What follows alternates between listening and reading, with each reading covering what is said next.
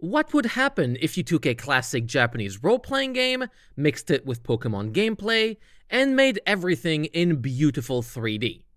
You would probably get a pretty good game. Something Pokémon Colosseum is not. Sorry, I don't have a habit of coming out swinging like this, but after streaming the game for 30 hours, it is clear Pokémon Colosseum is lacking. Let's start from the top. Welcome, I am Lyra. For the couple past videos, we have been completing a Living Pokédex in Pokémon Gen 3. A Living Dex means we don't just complete the in-game Pokédex, we follow the slogan, "Gotta catch 'em all," a bit too literally, and aim to obtain every single Pokémon. To be honest, the Living Pokédex is for me an excuse to experience everything Pokémon has to offer. Completing a Gen 1 and 2 Living Dex allowed me to see the core games in a new light, and Gen 3 involves playing a lot of games I have never touched before. Two of them are the GameCube games Pokémon Colosseum and Pokémon XD Gale of Darkness, developed by Genius Sonority. I am underlining the developers not being Game Freak, as this is where the real story begins. Because of the secrecy surrounding video game development, Japanese companies, and business decisions in general, little is known of Pokémon Colosseum's development. The only thing we know for sure is that Genius Sonority was founded in 2002 using Nintendo funding by Manabu Yamana, one of the programmers behind Dragon Quest since the very first episode on the NES, eventually becoming head of programming and even directing Dragon Quest V and VI on the SNES. In fact, several members of Genius Sonority's team, including Yamada himself, were past Heartbeat developers, a game company whose only credits are, you guessed it, Dragon Quest games. What is the goal of this brand new team? Make a Japanese RPG based on Pokémon. A strange decision, considering Pokémon owes its success to making JRPGs as accessible and easy to play as possible, tweaking the genre's main issues while retaining its most successful aspects. So, we have a company looking to release its first game, with part of the team being fresh hires, while the other only ever worked on Dragon Quest. All of it directed by someone known for their skills as a programmer, with the final product being a unique spin on the Pokémon formula, with a 1.5-year development cycle. What could go wrong? Pokémon Colosseum starts with some dude blowing up a building to steal a strange arm thing, then escaping. The dude in question is our main protagonist, Wes. After watching a news report of our nasty deed on TV, we follow two thugs, as they appear to be kidnapping a girl. We deliver her, and she joins our party.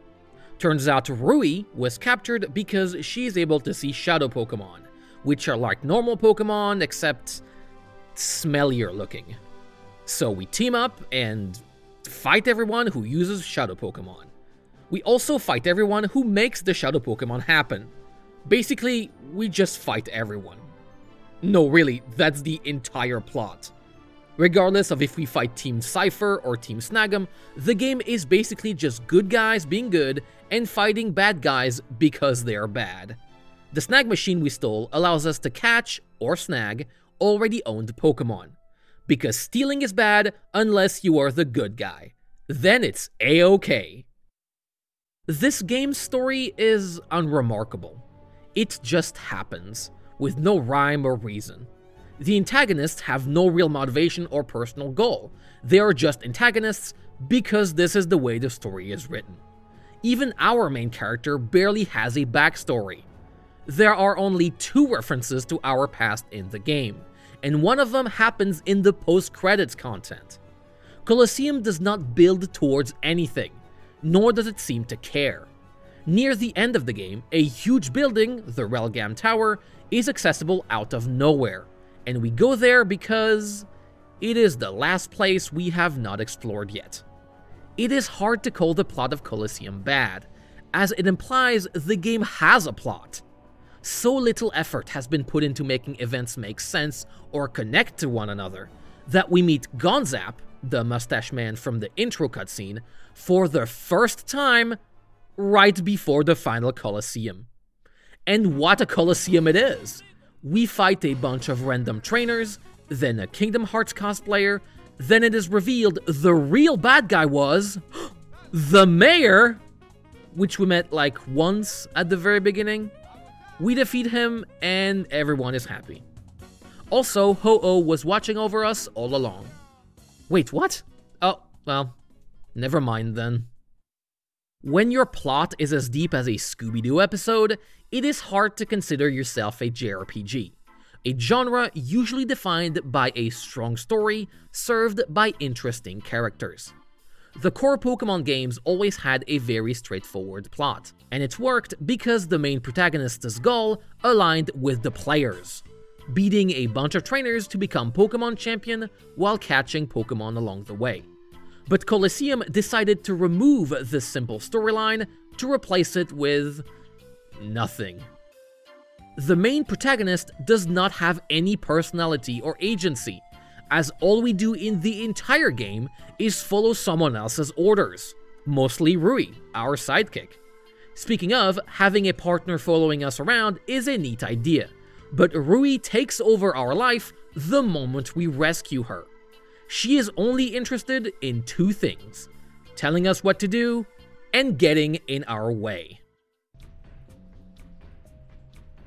See, when I'm not scared. Oh no.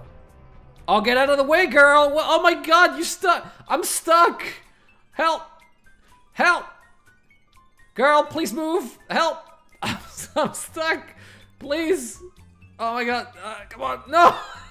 Oh no! Oh, what happened? No! Uh-oh. Help! Help me! Oh no! Oh no, come on girl, move! Move. Move. What the heck? No, just please. Please. Lady, please. Please. Please. Lady! Lady! Lady, please! Please, lady! She gets in our way so often, in fact. The game has to trade spots every time we get on an elevator. Look, we're in the back, and now we're in the front. It gets ridiculous during the elevator ride with no screen transitions. To solve the issue of Rui being in the way, we instead have a very lengthy animation where she exits the elevator, moves to the side, then we exit and neatly go in front of her. Clearly, the developers knew this was a problem, so why didn't they fix it?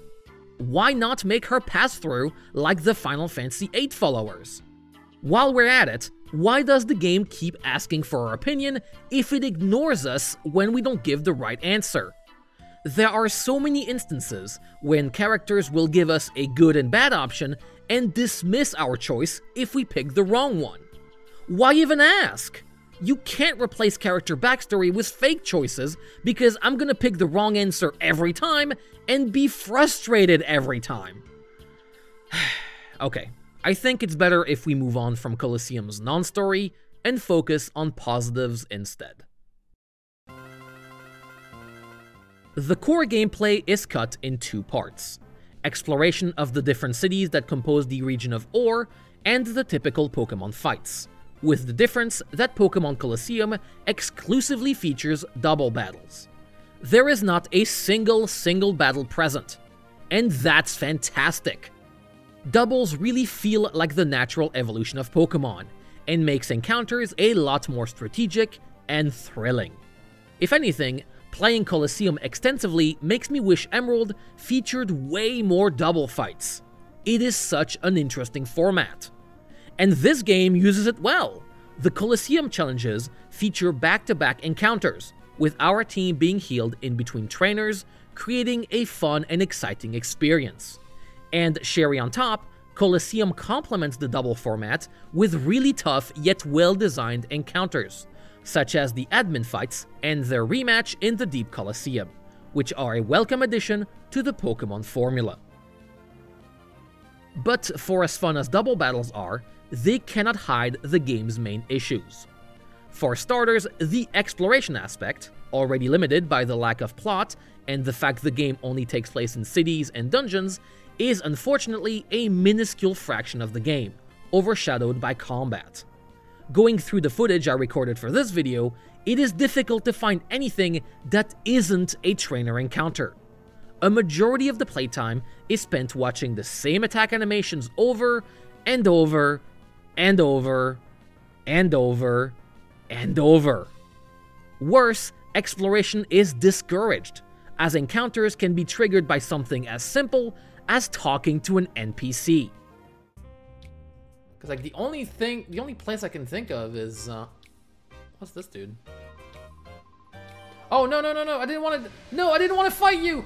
Oh! There is no safe area in Colosseum, and this lack of consistency makes it difficult to plan in any way, especially when it seeps into the rest of the game.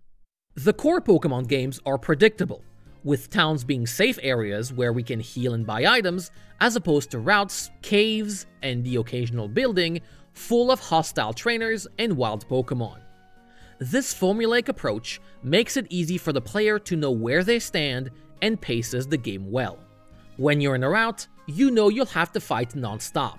When you're in a city, it is time to rest, talk to NPCs, and explore at your own leisure. A carefully crafted experience, completely lost in Colosseum. Some towns have Pokemon centers, some don't. One features a JRPG-style inn where you have to pay. Sometimes you'll find random healing machines inside a building. Sometimes only the PC, forcing you to do all the healing by hand. Sometimes trainers fight as soon as they see you. Sometimes you need to talk to them. Sometimes they're nice enough to ask you if you are ready to fight. Sometimes they jump you. Sometimes leaving an area resets trainer encounters. Sometimes not. This game is all over the place. You never know what to expect next. The idea of altering the Pokemon formula has merit, especially nowadays, with the insight of years of Pokemon games with almost no risk taken. But any change needs to have a clear purpose, something I cannot find in Pokemon Colosseum. Ultimately, the saddest part about these shortcomings is that they were solved as early as Gen 1.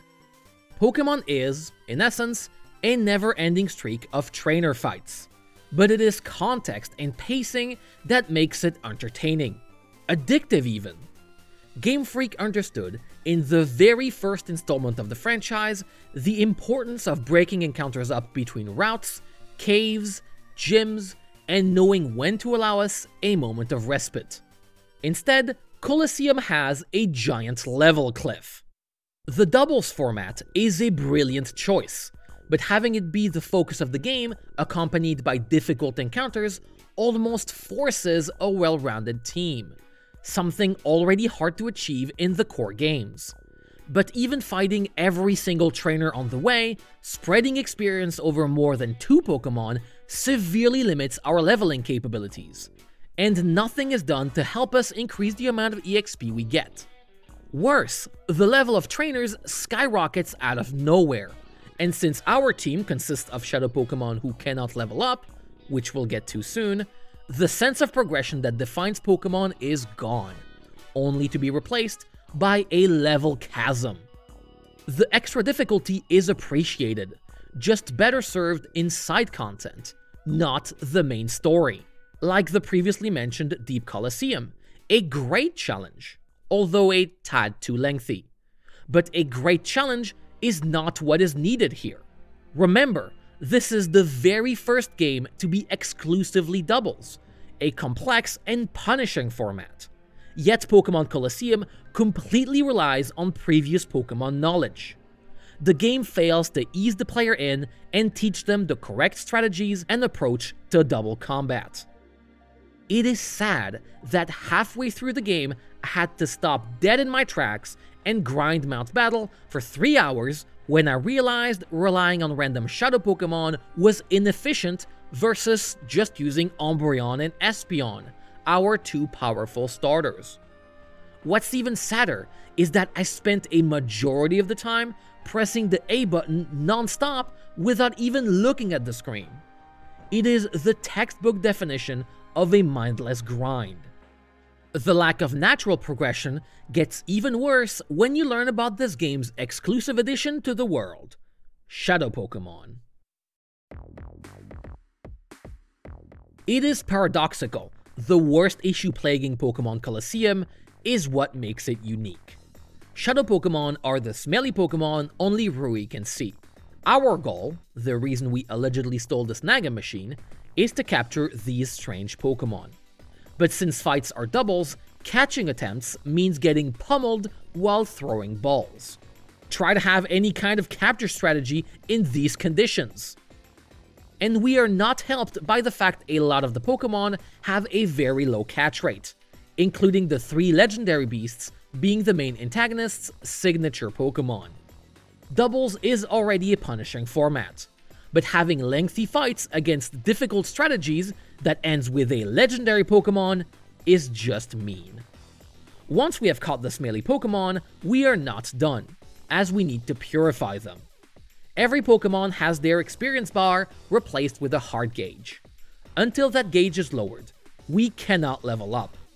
The XP is not lost, we eventually get it back, but we first need to help the Pokémon open its heart. To do so, we either have to use the Pokémon in combat, call it when it enters Hyper Mode, or massage it using oils. While they are in Shadow form, a Pokémon's first move will always be Shadow Rush, a typeless move with recoil with a higher chance to crit in Hyper Mode. And the 3 other preset moves are unknown until the heart gauge is lowered. This means every Shadow Pokémon's moveset is initially hidden, while Shadow Rush severely limits combat strategy. But even then, it is difficult to utilize moves until purified, because of Hyper Mode. A Pokémon in Hyper Mode can only use Shadow Rush, with any other order likely to be ignored. It gets even better when you learn going into Hyper Mode is completely random, cancels the Pokémon's turn, and that calling it out of Hyper Mode also eats up its turn. And a Pokémon with a low heart gauge will trigger Hyper Modes more often. Awesome! You can start a fight with 2 Shadow Pokémon, have both enter Hyper Mode, and call both, while your opponent goes to town. That's 4 actions, 2 full turns spent doing nothing. Imagine that? Well, I don't have to imagine it, it happened to me. And it is not a rare occurrence to get completely messed up by a badly timed Hyper Mode. So, to summarize, we are supposed to use Pokémon who randomly lose their turns, are encouraged to use the same attack regardless of the encounter, and cannot obtain XP until purified, which takes forever and all but assures our Pokémon will be underleveled thanks to the level cliff. Fun is what this entire mechanic is. It's like someone took the core Pokémon combat and decided it wasn't good enough, so they replaced the enjoyable parts with fun instead. See, it's happening again. I need to think positive. Come on. Positive, positive, positive. The art style of Colosseum is absolutely fantastic and really creative. For a game that takes place in the desert, it is surprisingly colorful, from the towns to the characters. The reason I am so disappointed with the lack of story is that I really love the character design. From our main protagonist Wes, the old man with a feisty Pikachu E-gun, the crazy-looking Cypher admin, the varied random trainer designs, and by far the most ridiculous character, Mirror B. Colosseum's art style is a lot darker than other Pokémon games, and can get pretty edgy at times, but is always interesting. While I had many problems with the Railgun Tower, I was still stoked to be here and loved what I was looking at. The region of Ore is so unique in its look and setting, it is clear a lot of care went into making the game feel different from the standard Pokémon fare. In that regard, Colosseum is a resounding success. And this level of quality is seen in the Pokémon animations as well. There is so much personality and detail in the combat animations. One of Colosseum's main selling points was 3D Pokémon, and the developers made sure not to disappoint in that regard. It is heartbreaking that within minutes of starting the story, I was already lamenting that the most recent Pokémon entries, Scarlet and Violet, did not feature such expressive animations. I understand the reason why. It would make fights way lengthier and cost a lot of money. But as a player, I don't care. All I know is that this game made in 2003 felt a lot more pleasant to look at than another game in the same franchise made almost 20 years later. Now, most models and animations were reused from the Nintendo 64 games Stadium 1 and 2, and when juxtaposed with the Gen 3 models, really stick out. But the animations do a lot of the heavy lifting, and they remain excellent. Would I look at them for tens of hours? That's another question. Also, the interface is not very inspired, especially compared with other parts of the game oozing style. Nevertheless, when it comes to looking good, Colosseum delivers. As for the game's soundtrack, it exists. Pokémon Colosseum's music is not bad, but it's not good either. There's a reason why the tracks I used for this video come from other Japanese RPGs. It is a genre where competition is fierce, and great music is easy to find. In that regard, Colosseum's OST is weak. Most tracks don't have much energy, and at best work as background themes, which is sad when most of the player's time will be spent in combat.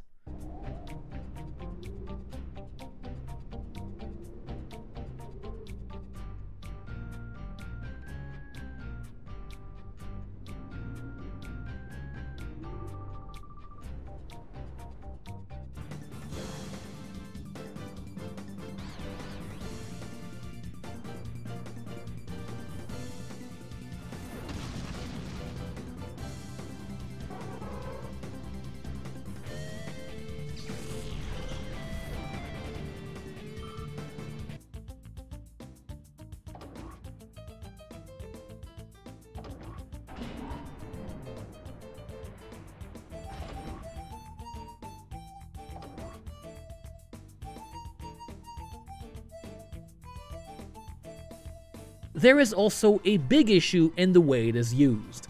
Why the heck is the best battle theme in the game by far relegated to random Colosseum trainers?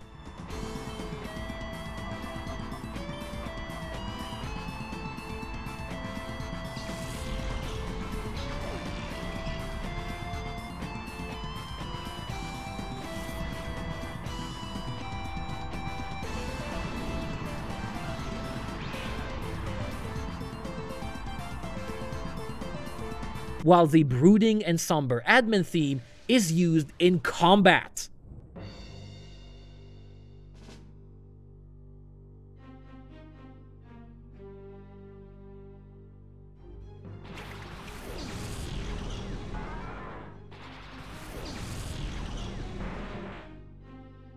Sure, it is a darker theme, but it lacks the tension and momentum you expect from a boss music. A game's soundtrack is perhaps its most subjective aspect, and Colosseum's OST did not impress me at all. For as much as there is to like, and I really wanted to like the game when I started, nothing distracted me from what makes Colosseum such a slog: the never-ending grind. As a kid, a lengthy game where nothing much is accomplished wouldn't bother me at all. I had more time than money anyway, and no baseline for quality. As an adult though, the amount of padding in this game is staggering. It took me 30 hours to finish the main quest post-game while catching 48 Pokémon. It doesn't sound like a lot until you remember this game has very little plot and most of that time was spent grinding encounters.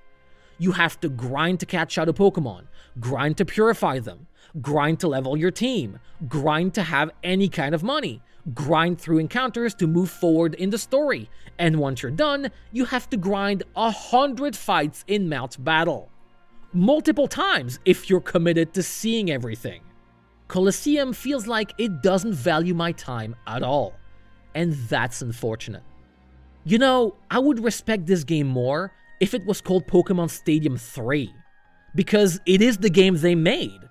Your team has mostly fixed levels, a predetermined moveset, and the game features almost no story or exploration, focusing instead on combat with great animations and well-made encounters. I don't really enjoy Stadium 1 and 2, apart from the brilliant minigames, but I respect both games immensely. They are exactly what they're sold as: Pokémon fights in 3D, no more, no less. Unlike Colosseum, they don't pretend to be something else. But what about the Living Pokédex challenge? The reason we are playing in the first place. I usually make a recap of my experience with each game, but in this case, it may not be such a good idea. I want to play this until we're done with the annoying part. Hopefully the annoying part is not the full game. Oh, 7 hours! It took us 7 hours! And we're finally playing a Pokemon game. Look at this, we have moves. We're not bogged down by like silly mechanics. 7 hours. So, it's time we stop pretending we're playing a good video game and start playing the game the way the game wants us to play. And by that I mean grind like a dumbass for hours. Because why even make interesting gameplay when you can replace it with grinding? This game, you know? Because why make good Pokemon games when you can make bad ones? Is the real question. You know, hey, you want to stall? Let's stall, buddy. Let's do it. Go for it, man. Yeah, you want to track? Go, dude. Awesome. Yeah. Let's do it. Look at that, Confuse Ray. You want to do nothing? Awesome. Let's do nothing every turn. I love it. Yeah, oh, Dusclops woke up. Oh, Confuse Ray. Nice. Woke up, Confuse Ray. That is a turn. That is a turn. That's awesome. Morning Sun, Confuse Ray, attract, Confuse Ray. Welcome to Colosseum. Beautiful. The reason this video turned into an analysis of Pokemon Stadium is because that's what most streams turned into. It kept me busy during the long hours of watching the same combat animations and going back and forth to heal using a PC. Still, my goal is to capture every single Pokemon, and I was determined to accomplish it, until this game completely broke me. For all the reasons I have mentioned, I slowly became more and more fed up with Colosseum, ending every stream bummed out and salty about the whole experience. I tried, I really did, to play the game the way it was intended, issues and all. You can obtain infinite balls in this game if you use any ball with your first Pokemon and switch its order with your second, a technique I ignored at first. But then I realized money was going to be an issue, so I used it. And once we got the Master Ball, well, no glitches either, which are different from cheating, but tend to make the game less fun. Catching Pokemon just isn't the same with an endless supply of Master Balls.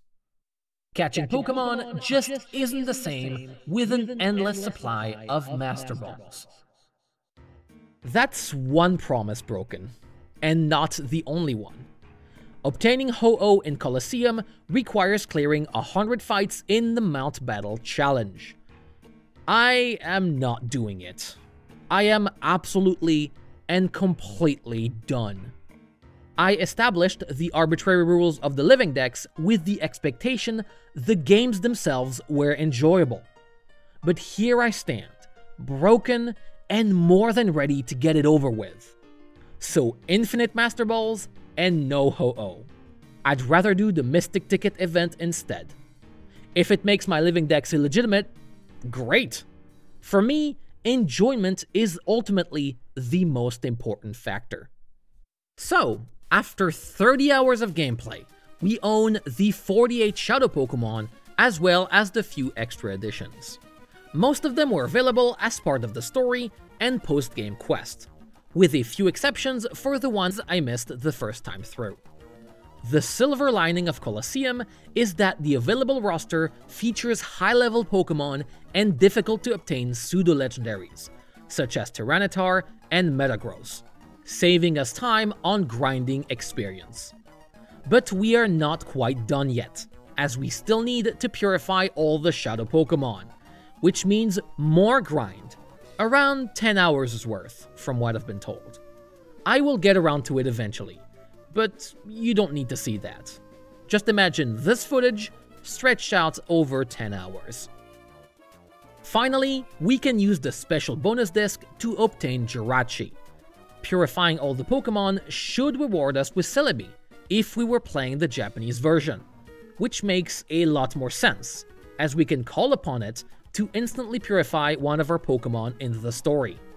But alas, we are playing the NTSCU version. But who knows, maybe Celebi will magically appear in our team if we believe hard enough. Maybe. I'll come back to you on that, once we get to centralizing all the Pokémon we own on our main Emerald save file. But we will need to obtain our official Gen 3 Dream Team first. As much as businesses would like you to forget, quality is made by people, not companies nor brands, and takes time. It is why I thought important to learn more about Genius Sonority at the beginning of this video. It doesn't mean a random person cannot craft something amazing, or that experience will prevent you from making mistakes. But Pokémon Colosseum is plagued by issues whose origin is simply a lack of game development knowledge, practice, and probably time. To their credit, they were up against Gen 3 Game Freak. Regardless of what you think of them now, the Game Boy Advance era is regarded by many as the company's peak. Anybody pitted against this level of quality had an almost insurmountable hill to climb. What makes Pokémon Colosseum such a bummer for me is that the core problems lie not in the ideas themselves, but with their execution. Colosseum is not just some garbage to throw in the trash without second thought. It is full of interesting concepts that beg to be executed better. And for that reason, even though I have spent many hours I wish I could get back, I am still cautiously optimistic and looking forward to Pokémon XD Gale of Darkness, the sequel/improved version of Colosseum. Because after fumbling so much, Genius Sonority eventually fixed all the issues with gameplay, and XD is the best Pokémon game ever. Right? Thank you very much for your time, and for the patience and support of every patron helping this content happen, like Arcad's Store, Kelzini, Chris Londers, Lucas Maximilian Lur, Jonas C, and The Only Venom. I hope to see you in the next video, and wish you a wonderful day.